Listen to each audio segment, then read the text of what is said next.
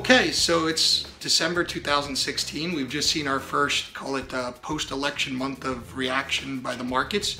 And according to the headlines, it sounds very good. You know, US equity markets up 4 or 5%, but that's not really the experience that most investors have had. Most of us are diversified. The international markets were not up nearly as much. The fixed income markets were actually down. You know, the aggregate bond index is down 2 or 3%, the municipals 5 to 6, long-term treasuries 7 to 8. And I thought today I would talk about something we've discussed in the past with ETF.com or with Barron's, which is the idea that yes, ETFs democratize the access to fixed income, but when they do that, they also lose the two most important covenants of a bond. A bond has the rule that it's going to have a maturity and it's going to have a constant coupon.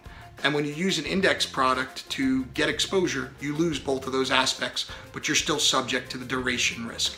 So today I thought I would talk about an alternative approach to utilizing ETFs for income, and that's an income barbell. So our approach to income investing with ETFs is a little bit different.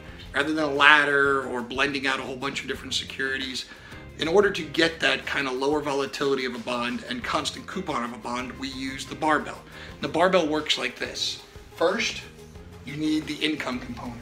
We use a good example as PCEF, which is an ETF that uses closed-end funds, weights them based on premium and discount, weights them based on the higher yield, but has consistently yielded about 8%.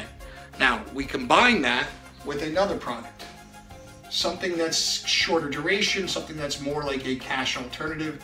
One of my favorites is GSY from Guggenheim.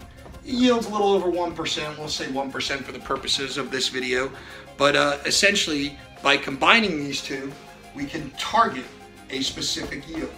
So we have 50% in one, 50% in the other. We've got a targeted yield of 5%, but even more importantly, much less volatility, much less duration.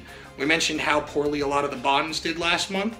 For the month of November, a simple index of 50-50 in each of these, 5% yield, and would have been down about 0.15 or 0.15% in the month of November. For the year, this simple approach is up 6.25. So that's our approach to fixed income investing, and thank you for your time.